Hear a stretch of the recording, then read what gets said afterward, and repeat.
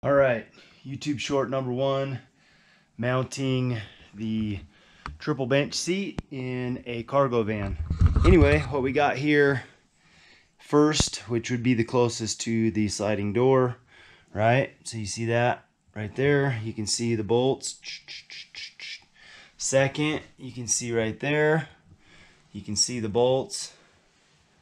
Third, which is right behind the driver's seat, you can see those guys and the bolts.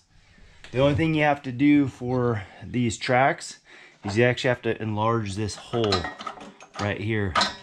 So you need a rotary file or some other way to make the holes in these tracks large enough for a 1/2 inch bolt to go through. So anyway, I think that's it.